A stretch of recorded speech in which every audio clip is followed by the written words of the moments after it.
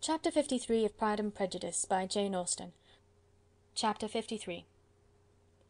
Mr. Wickham was so perfectly satisfied with this conversation that he never again distressed himself, or provoked his dear sister Elizabeth, by introducing the subject of it, and she was pleased to find that she had said enough to keep him quiet.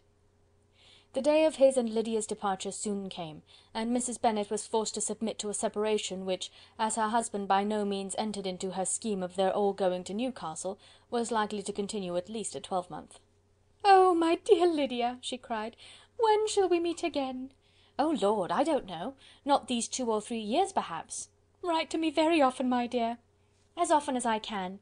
But you know married women have never much time for writing. My sisters may write to me. They will have nothing else to do."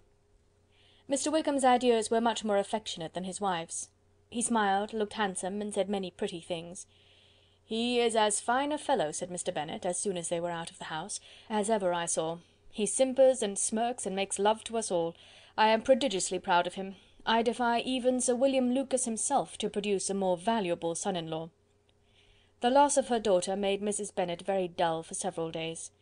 "I often think," said she, "that there is nothing so bad as parting with one's friends. One seems so forlorn without them." "This is the consequence, you see, madam, of marrying a daughter," said Elizabeth. "It must make you better satisfied that your other 4 are single." "It is no such thing. Lydia does not leave me because she is married, but only because our husband's regiment happens to be so far off. If that had been nearer, she would not have gone so soon." But the spiritless condition which this event threw her into was shortly relieved, and her mind opened again to the agitation of hope, by an article of news which then began to be in circulation. The housekeeper at Netherfield had received orders to prepare for the arrival of her master, who was coming down in a day or two, to shoot there for several weeks. Mrs. Bennet was quite in the fidgets. She looked at Jane, and smiled and shook her head by turns. "Well, well, and so Mr. Bingley is coming down, sister?" for Mrs. Phillips first brought her the news. "Well, so much the better. Not that I care about it, though. He is nothing to us, you know, and I am sure I never want to see him again. But, however, he is very welcome to come to Netherfield if he likes it, and who knows what may happen? But that is nothing to us. You know, sister, we agreed long ago never to mention a word about it. And so, is it quite certain he is coming?" "You may depend on it," replied the other, "for Mrs. Nicholls was in Meryton last night. I saw her passing by, and went out myself on purpose to know the truth of it, and she told me that it was certain true. He comes down on Thursday at the latest, very likely on Wednesday. She was going to the butcher's, she told me, on purpose to order in some meat on Wednesday, and she has got 3 couple of ducks, just fit to be killed." Miss Bennet had not been able to hear of his coming without changing colour. It was many months since she had mentioned his name to Elizabeth, but now, as soon as they were alone together, she said, "I saw you look at me to-day, Lizzy, when my aunt told us of the present report, and I know I appeared distressed, but don't imagine it was from any silly cause. I was only confused for the moment, because I felt I should be looked at. I do assure you that the news does not affect me either with pleasure or pain. I am glad of one thing, that he comes alone, because we shall see less of him. Not that I am afraid of myself, but I dread other people's remarks." Elizabeth did not know what to make of it. Had she not seen him in Derbyshire, she might have supposed him capable of coming there with no other view than what was acknowledged, but she still thought him partial to Jane, and she wavered as to the greater probability of his coming there with his friend's permission, or being bold enough to come without it. "Yet it is hard," she sometimes thought, "that this poor man cannot come to a house which he has legally hired without raising all this speculation. I will leave him to himself." In spite of what her sister declared, and really believed to be her feelings in the expectation of his arrival, Elizabeth could easily perceive that her spirits were affected by it. They were more disturbed, more unequal, than she had often seen them. The subject which had been so warmly canvassed between their parents about a twelvemonth ago, was now brought forward again. "As soon as ever Mr. Bingley comes, my dear," said Mrs. Bennet, "you will wait on him, of course." "No, no. You forced me into visiting him last year, and promised, if I went to see him, he should marry one of my daughters, but it ended in nothing, and I will not be sent on a fool's errand again." His wife represented to him how absolutely necessary such an attention would be from all the neighbouring gentlemen, on his returning to Netherfield. "'Tis an etiquette I despise," said he. "If he wants our society, let him seek it. He knows where we live. I will not spend my hours in running after my neighbours every time they go away and come back again." Well, all I know is, that it will be abominably rude if you do not wait on him. But, however, that shan't prevent my asking him to dine here, I am determined. We must have Mrs. Long and the Gouldings soon, that will make 13 with ourselves, so there will be just room at table for him." Consoled by this resolution, she was the better able to bear her husband's incivility, though it was very mortifying to know that her neighbours might all see Mr. Bingley, in consequence of it, before they did. As the day of his arrival drew near, "I begin to be sorry that he comes at all," said Jane to her sister. "It would be nothing. I could see him with perfect indifference, but I can hardly bear to hear it thus perpetually talked of. My mother means well, but she does not know, no one can know, how much I suffer from what she says. Happy shall I be when his stay at Netherfield is over." "I wish I could say anything to comfort you," replied Elizabeth, "but it is wholly out of my power. You must feel it, and the usual satisfaction of preaching patience to a sufferer is denied me, because you have always so much." Mr. Bingley arrived.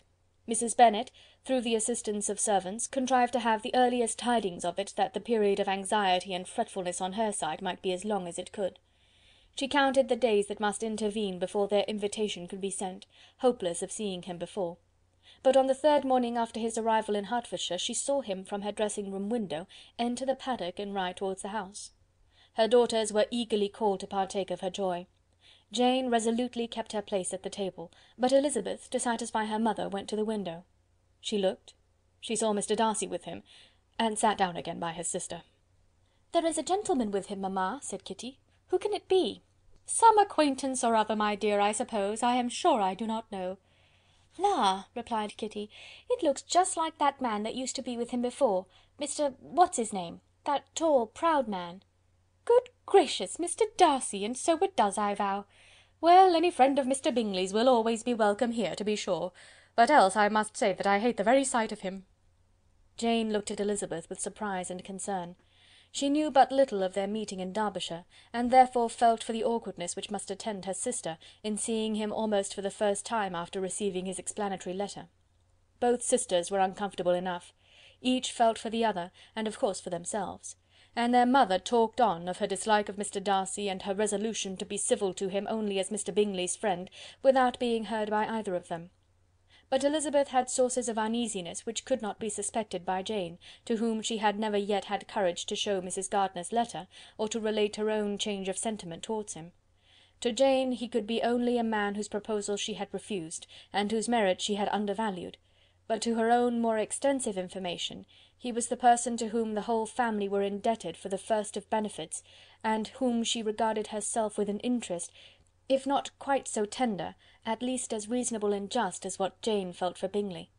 Her astonishment at his coming to Netherfield, to Longbourn, and voluntarily seeking her again, was almost equal to what she had known on first witnessing his altered behaviour in Derbyshire.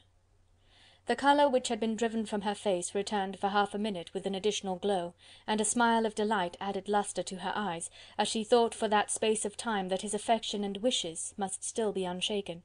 But she would not be secure. "Let me first see how he behaves," said she. "It will then be early enough for expectation." She sat intently at work, striving to be composed, and without daring to lift up her eyes, till anxious curiosity carried them to the face of her sister as the servant was approaching the door.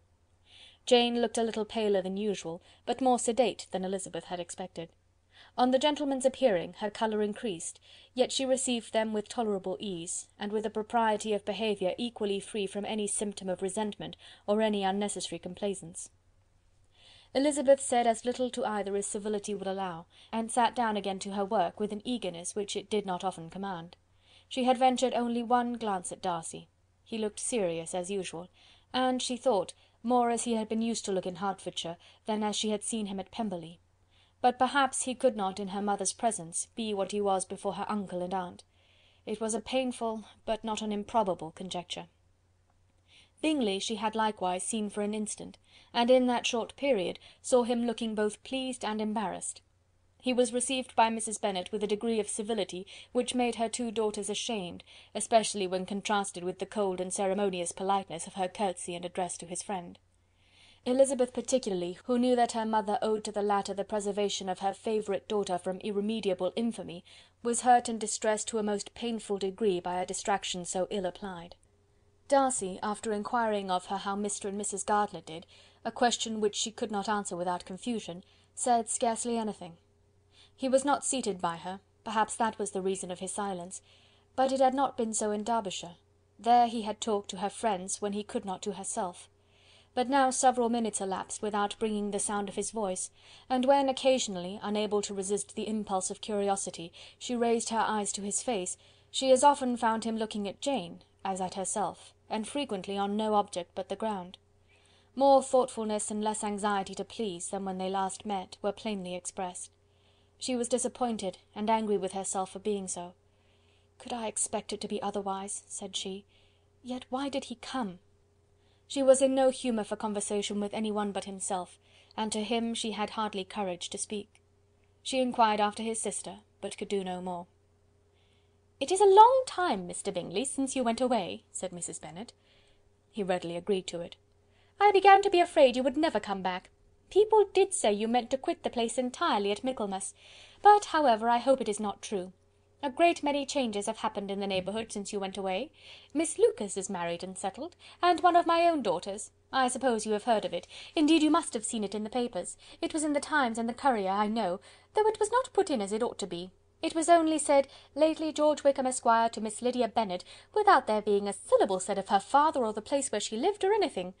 It was my brother Gardiner's drawing up too, and I wonder how he came to make such an awkward business of it. Did you see it?"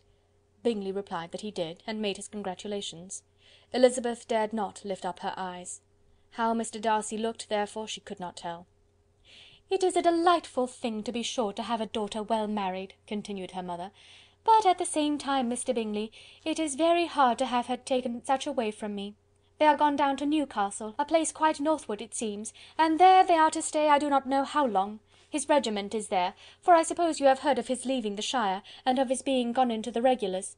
Thank heaven he has some friends, though perhaps not so many as he deserves." Elizabeth, who knew this to be levelled at Mr. Darcy, was in such a misery of shame that she could hardly keep her seat. It drew from her, however, the exertion of speaking, which nothing else had so effectually done before, and she asked Bingley whether he meant to make any stay in the country at present. A few weeks, he believed. "When you have killed all your own birds, Mr. Bingley," said her mother, "I beg you will come here and shoot as many as you please on Mr. Bennet's manor. I am sure he will be vastly happy to oblige you, and will save all the best of the coveys for you." Elizabeth's misery increased, at such unnecessary, such officious attention. Were the same fair prospect to arise at present as had flattered them a year ago, everything, she was persuaded, would be hastening to the same vexatious conclusion. At that instant she felt that years of happiness could not make Jane or herself amends for moments of such painful confusion.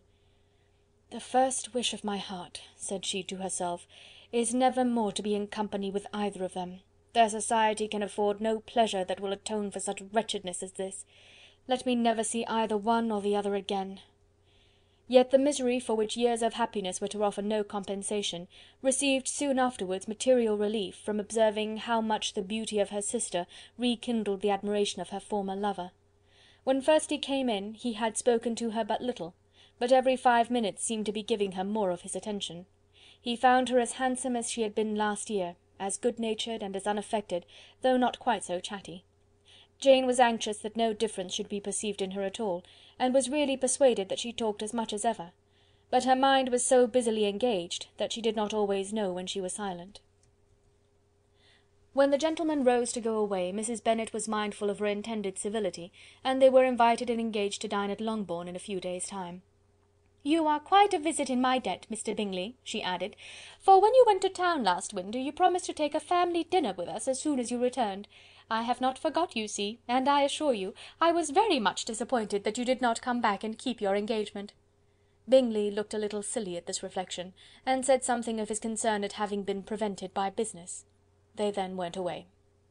Mrs. Bennet had been strongly inclined to ask them to stay and dine there that day, but, though she always kept a very good table, she did not think anything less than 2 courses could be good enough for a man on whom she had such anxious designs, or satisfy the appetite and pride of one who had 10,000 a year. Chapter 53.